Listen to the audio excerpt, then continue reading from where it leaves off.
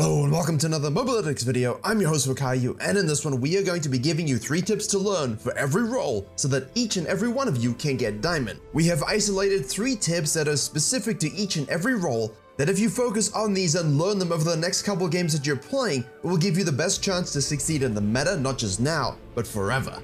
Yeah, that's right, I said it, I stand by it too. And please let us know in the comments if you're in touching distance of diamond or it's something you want to achieve by the end of the season. Either way, hopefully these tips will help you. Please let us know if they do. And so let's begin with top lane. First up, you have to learn matchups, and that's because you heard of things like ranged top laner, you've heard of Smite Janna top lane, you've heard of Hellbreaker. Top lane begins in champion select. Having blind pickable champions for when you are picking before your opponent is obviously a very nice thing, but that isn't possible in the longest lane. So having a good pool of counter matchups and a good sense of how your champion works into the majority of enemy picks is something we highly recommend, and obviously that comes from experience, but also watching replays, looking at statistics, understanding your champion inside and out. And some champions just have way too many counters to blind pick, so you need to have a backup pick for those scenarios. Obviously this matters for mid lane, it matters for jungle, it matters for ADC, but it matters most in the solo lane where you are bound to get less interaction from your junglers and support than any other position. In-game, a huge part of playing top lane is obviously taking this to the next level. You've read about it, you're upset about the matchup in your champion select, and now you actually have to play the game. The most important point about this is that not every matchup is won in the first 3 or 4 levels. For example, if you're playing Fiora into Jax, playing around your riposte and his E are huge factors as to whether you win or lose the lane. And if you get set Jax and you play someone else that's perhaps a good tank, then it's okay to simply lose lane gracefully and make your impact felt in the macro sense and the team fighting sense. Obviously, you will not be able to match the Jax in split pushing. If you're playing Jace into Aurelia, you know that this is a difficult lane, and you'll need to focus on scaling without hard losing again, losing gracefully, and never becoming irrelevant.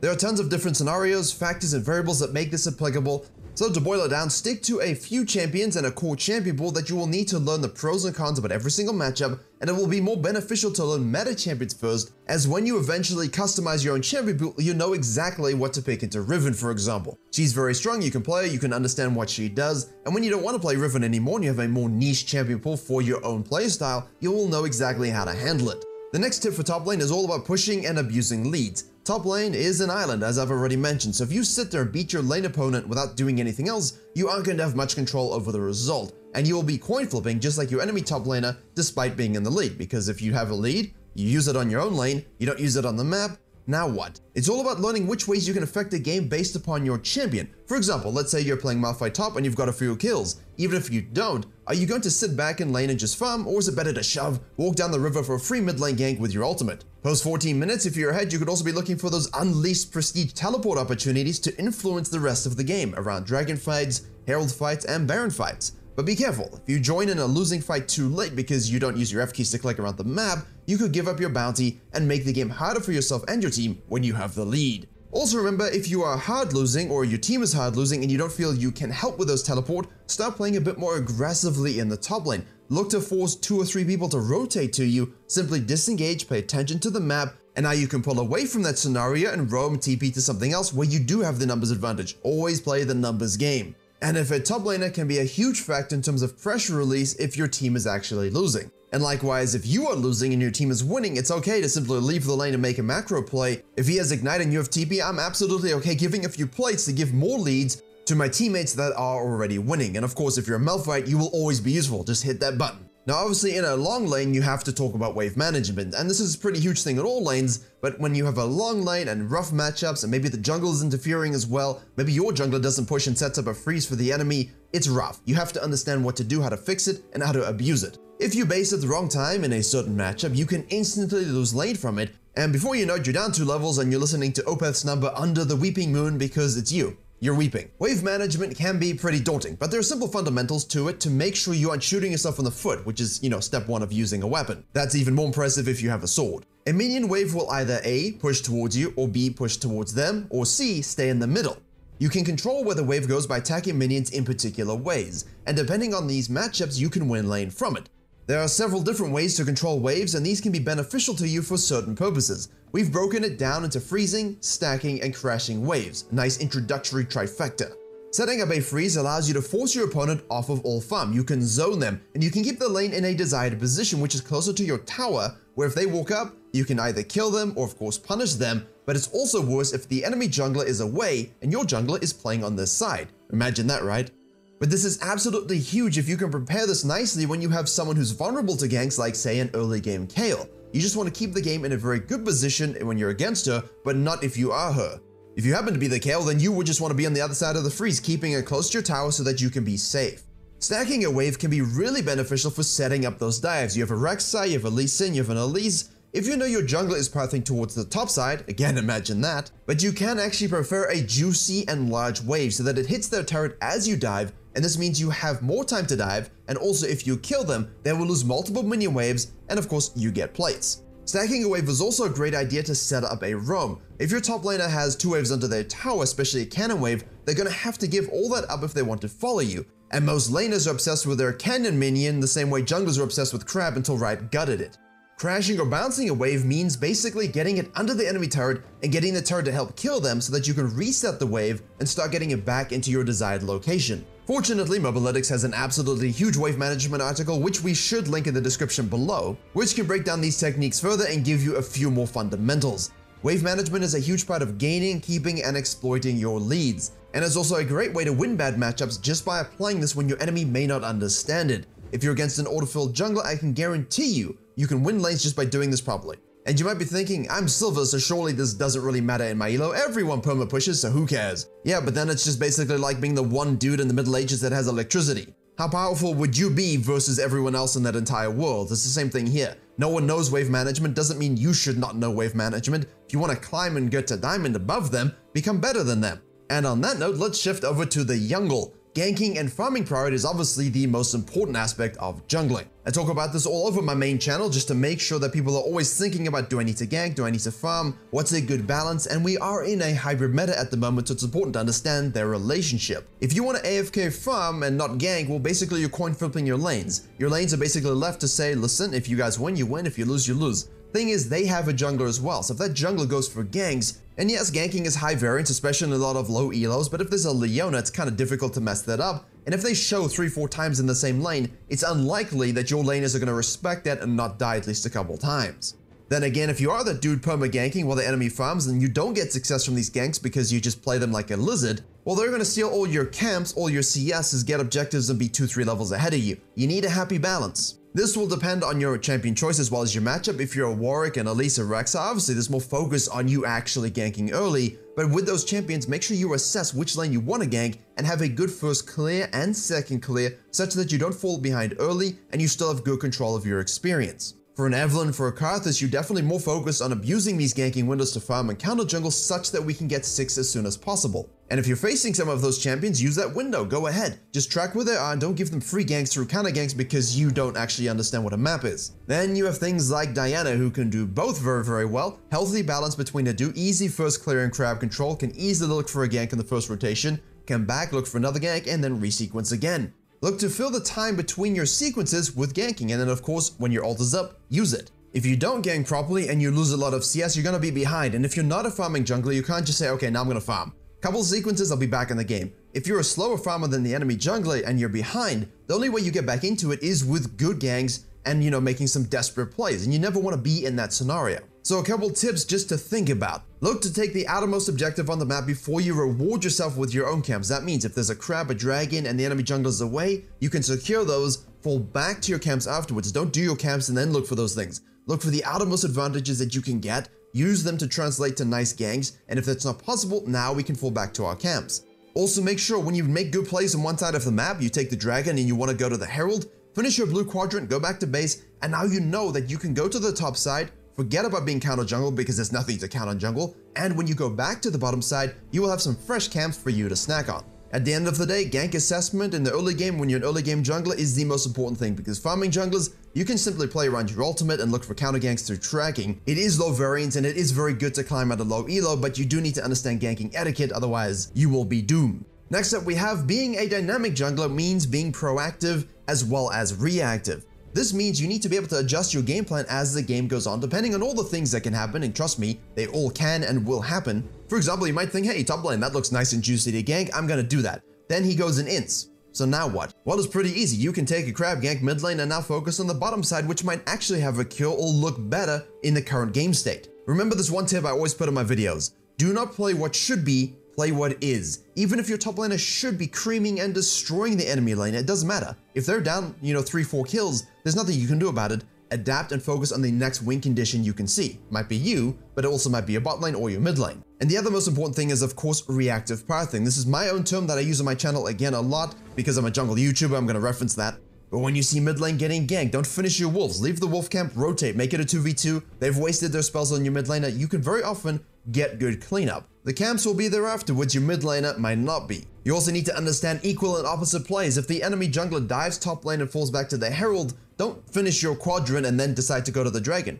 Go to the dragon now, do some counter jungling, invade a buff, dive bot lane, look to make plays where the enemy jungler is not. Yeah, we need to be proactive in our game planning and thinking what we want to do, but you also need to reactively path in the case the enemy jungler and your laners do what you don't expect. And now obviously the strategic thing, think about the bigger picture. There's a long-term impact to your jungle decisions, and this is something in coaching I have to talk about a lot. We'll focus, 10, 20 minutes on just like the first 4 minutes of the game, because everything that happens afterwards is just a chain reaction, the dominoes falling of your own stupidity or your own genius. Think about what's actually going to happen throughout the course of the game, think a couple moves ahead. If I do this, what's the enemy jungler going to do if he knows I'm doing it? For example, if you play around a certain lane and get them ahead, what does that actually mean for the outcome of your game? What if they just take that lead and keep pushing and dying multiple times? What were you doing with that lead and the pressure that they had? Even if they threw the lead you gave them, it's important for you also to play your own game and foresee what might happen and understand. If they rotate with you to other towers to take those, cool. If they don't, what can you do that still pushes the game forward in a good direction?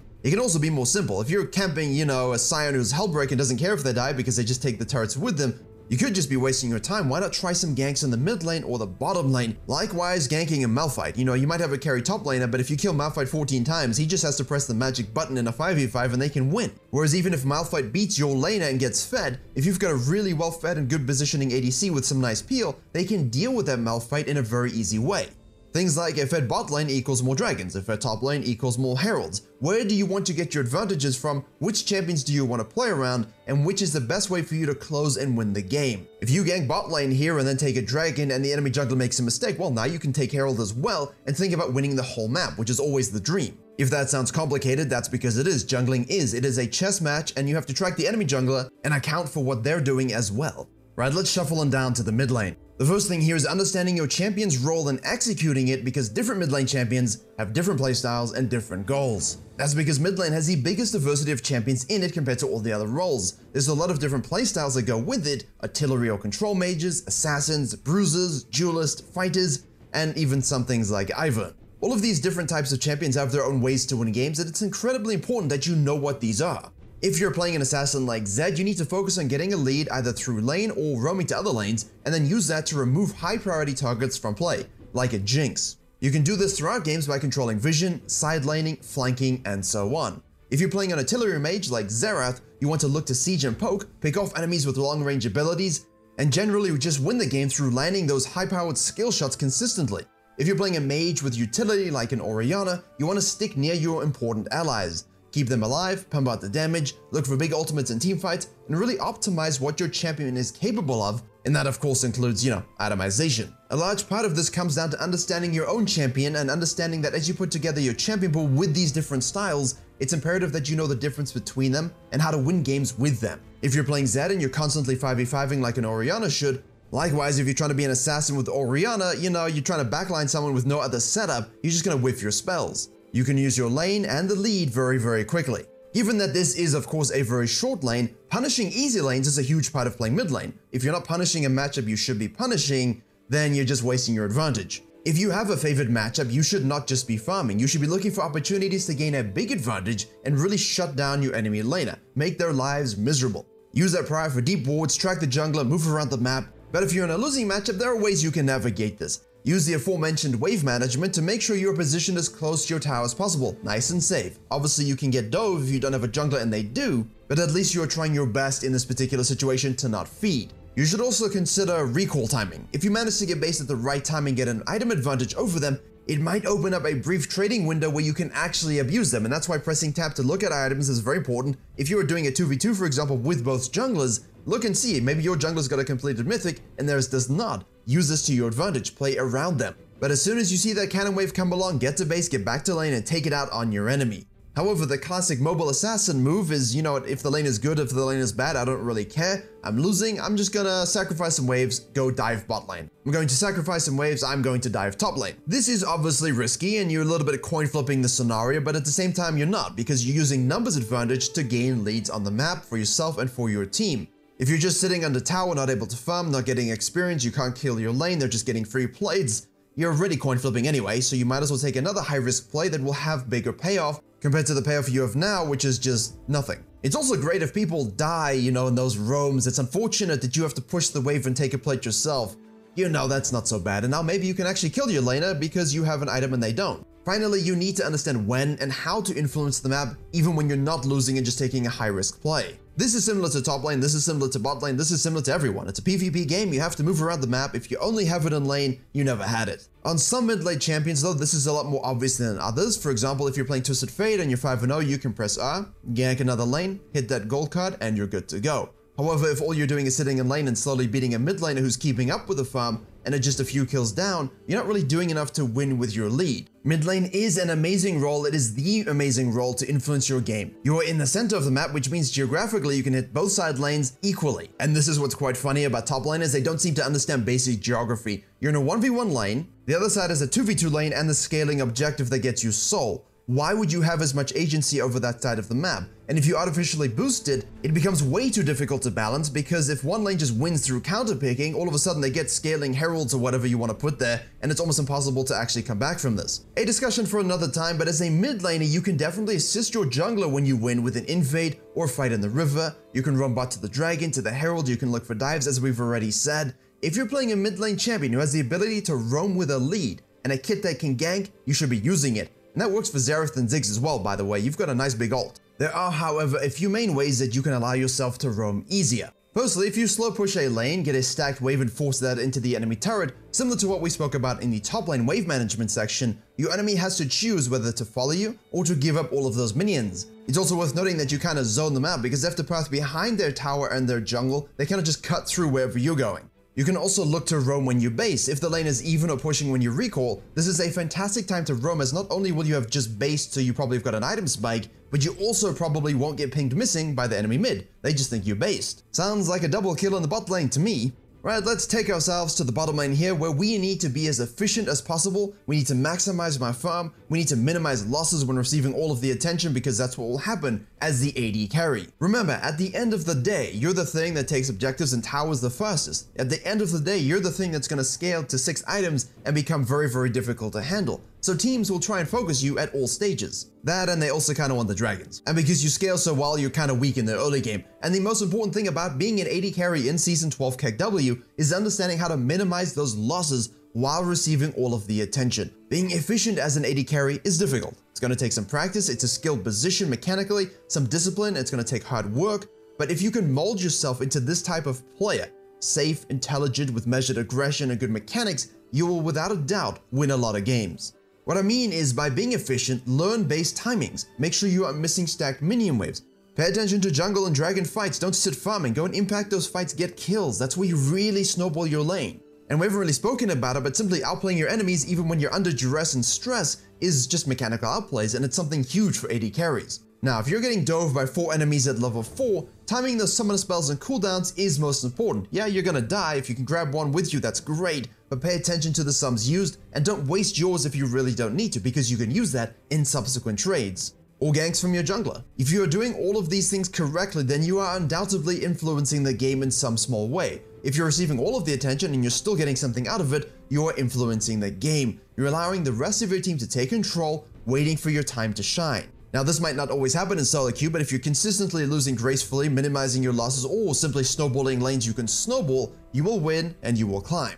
Now, on the subject of those mechanics, you need to go into customs, you need to go into practice tool, you need to use attack moving. One of the biggest problems with League players is that they just spam games. Game upon game upon game, they don't practice fundamentals. Now, with my jungle coaching and videos, as some of you will know, I tell them, go into practice tool, make sure your clears are perfect, because the clears, if you get that fundamental down, can just win you games by accident in low elo. Same thing here with AD carries. So, what is a typical game for an AD carry? You farm for 20 minutes, and then you hope you can pull off some spicy mechanics in teamfights, But how often do you guys ever really feel in control and actually get to those teamfight smurf moments? And then when you do, how often do you whiff it? And no, I don't mean Amaranth's new store, I mean you just don't get to practice as part of your game a lot. So get into a custom game and practice attack moving, weaving auto attacks and abilities and your champion's ability combos on those practice dummies that deserve every smack that they get. Go to YouTube, look up your favorite ADC, look up their key bindings, try and practice those settings and make sure you get something that's comfortable that you can get to muscle memory level with so that you're not thinking about these things when those fights happen. Use the Mobalytics app to practice all your AD carry champion combos in practice or frequently. Warm up, do some CSing, do some practice dummy smacking, and then go into games. And when you get those close fights pre-6 around level 9, 20 minutes in, 25, 30 minutes in, you'll just be getting better and better mechanically, and a good mechanical AD carry is a winning AD carry. On that note though, you might have the mechanics of a Vienna sausage, so you need to pick champions based on your strengths. Are you a lane stomper? Are you a mechanical hyper carry monster? Are you a utility cross-map Ashe alter? Too many players try and force themselves to play Draven because it's OP when you smurf and you can ego. Too many players want to play Vayne because Vayne, or something about Season 2 split pushing doublelift. And no, I know Kai'Sa's a great champion, but you're not Uzi. If you're an aggressive early game player and you're trying to one-trick Kog'Maw because you think he's cute, you're doing it all wrong. Pick up Draven, learn to catch those axes, and you'll be diamond in no time. Seriously. If you're someone who struggles in lane and you prefer to carry in teamfight, you want to scale, you want to Bing chill in your tower for 20 minutes, maybe you have a Lulu friend, a Yuumi for rent, play Kog'Maw, play Jinx, play Vayne. The worst thing you can do is pick a champion that you either don't enjoy or don't gel with because you think they're OP. This is a general point for any role really, but if you simply are not mechanical, don't pick AD carries that require you to be mechanical. If you prefer teamfight utility and macro, then an Ashe can be absolutely exquisite for you using that ultimate appropriately, and you can also smurf in lane as well.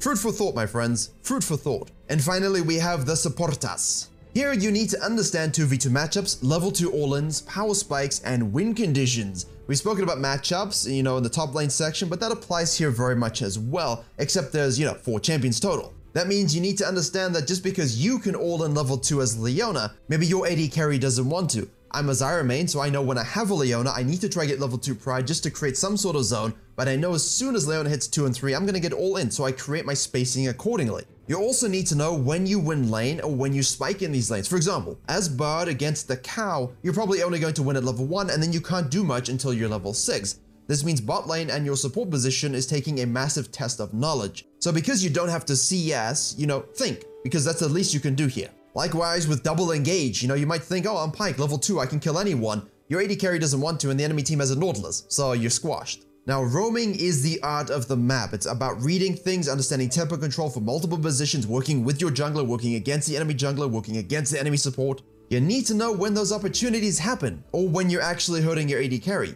You need to make sure you aren't losing out on too much experience when you roam at a bad time, because if you come back to the lane, your AD carry's been 2v1'd, they've gotten 2 plates, now you're down on experience, down on gold, and you cannot win a 2v2. So don't roam when you're winning a 2v2 for no particular reason other than, hey, I need to roam because I saw it in pro play.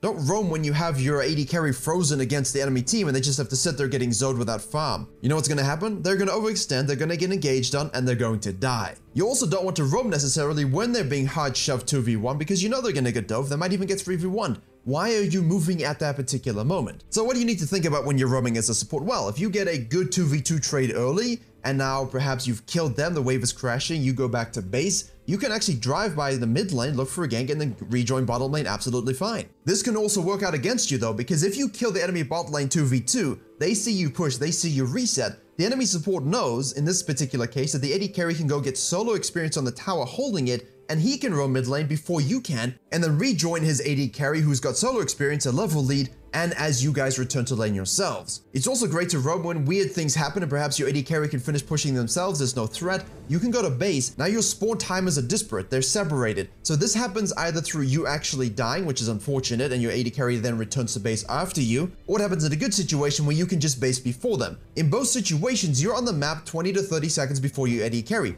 Don't go bot lane and vape, go to the mid lane, go to the top lane, invade with your jungler, take a dragon, go invade their blue buff. There could be easily something for you to do in those 30 seconds, and then once you're done with that, join your AD carry again. If they've been zoned off a little bit, that's fine. You'll get back to the lane by the time it crashes, and now you can carry on doing 2v2 things. That's just a small sampling and things I thought about randomly on the top of my head, how I like to play the game. There are a lot more obviously complex ways to roam and things you need to look for. And finally, appropriate itemization. Don't just autopilot the same items and think about what the game needs. Again, this can be applied to every single position, but you've got to think about it. You're a support, you're low econ, whether you're a mage, a tank, or an enchanter, your items need to be perfect or you're going to be wasting those limited gold incomes that you have. Try not to follow the same generic item build in terms of, you might have the same mythic, but the second, third item. It's one of the most diverse roles for itemization as well. And even if you can build full AP, you can also build supportive, you can also build tanky. So be aware of your champion's options. Support items and actives alone are incredibly useful and very important, so understanding all of them and their purposes is a huge part of the role as well. Let's talk about mythic choices, for example. Blitzcrank has 3. Even Shroud if you want to stomp and you're ahead. Locket for defensive capabilities and protecting your team against AoE damage and dives, and Shirelia's Battle Song for the engage, mega turbo stomp, run around hook threat that the enemy team always hated. You can also amp some damage, by the way. You've got a Master Yi, Ardent Censer, Staff of the Flowing Water for your heavy mage comp, Knight's Vow to absorb damage and protect your carry, though that item isn't very good at the moment. They all provide something based upon what your champion might be able to provide themselves. But outside of this, you also have utility choices. Mikhail's Blessing to cleanse and heal. You can be any champion and build that. You also have Redemption for AoE healing on the map, and that by the way improves your shielding and healing power. So don't build it if you're Zyra, but if you're a Janna, obviously yes. And in terms of mage itemization, yeah, just like mid lane, you pick the one that suits your champion and what suits the game state the best. But because you are a support, just picking that second Void Stuff, that second Zhonya's, that second Shadow Flame, you might not get to third item, and frequently you don't, so that second item can do a lot of work if you itemize it correctly. Do you need Morellas as well? So it's not just the mythic you need to think about if you happen to be a damage dealing support, it's that second item, because those 2 items are the thing you're going to see the game through with. It's important that you're actually doing stuff, specifically because you're looking to peel as well. Just because you do damage doesn't mean you can't peel. So if you're dealing with all those tanks, then that penetration can be huge. If there are only squishies and you want to one-shot them, then you itemize accordingly. But there you have it, 3 tips for every single role with a lot of cross-pollination, so hopefully if you watched this whole video, and I hope you did, the tips should help you no matter what role you play. Thank you very much for watching. Please do like, share, and comment if you did enjoy and learn something. Don't forget to subscribe to Mobalytics' channel for all the cool content coming very soon. Don't forget to download the companion to have all the information you need at your fingertips whenever you play. I've been your host Virkayu, and as always, I will see you all in the next video, or when they want someone to record for 30 minutes without stopping.